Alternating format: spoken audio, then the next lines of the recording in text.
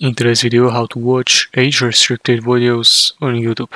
First, we need to make sure that restricted mode is disabled on YouTube. This feature helps hide potential mature videos. Open your web browser and go to youtube.com. Click on the profile picture in the top right corner and scroll down to find restricted mode. If it's set on, click on turn it off. This helps unhide potential mature videos. Also, to watch age-restricted videos, you need to be over 18 years old. To check and update your age, click on Profile Picture and select Manage Your Account.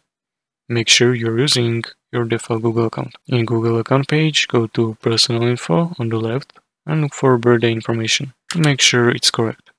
If it's not, click on Edit to edit it. On mobile, tap on YouTube app, then tap on Profile Picture and select Settings, then tap on General and find Restricted Mode and toggle this off. This may solve your problem with watching age-restricted videos. On mobile, tap on Profile Picture, select Google account and ensure you're using default Google account.